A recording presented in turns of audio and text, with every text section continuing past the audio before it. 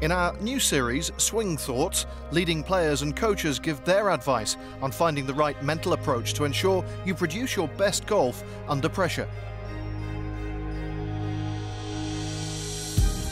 Today we'll hear from that great American Tom Kite, the 1992 US Open champion, who amassed 38 professional wins worldwide during a highly successful tour career spanning 3 decades.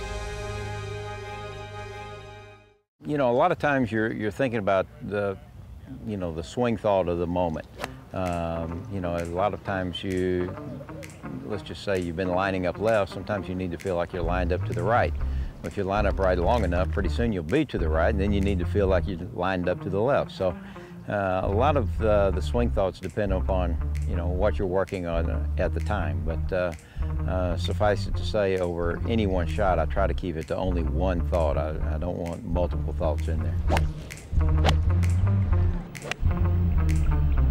I've had, you know, various swing thoughts at times when I've played well, and you know, then you find out that they don't work anymore, and usually that's because you've overcooked it a little bit, and then you have to start thinking about something else. But you know, over a career, a lot of times the thoughts you had to play well, you know, in this particular tournament might relate to something that you had, you know, 3, 4, 5, or even 10 years ago.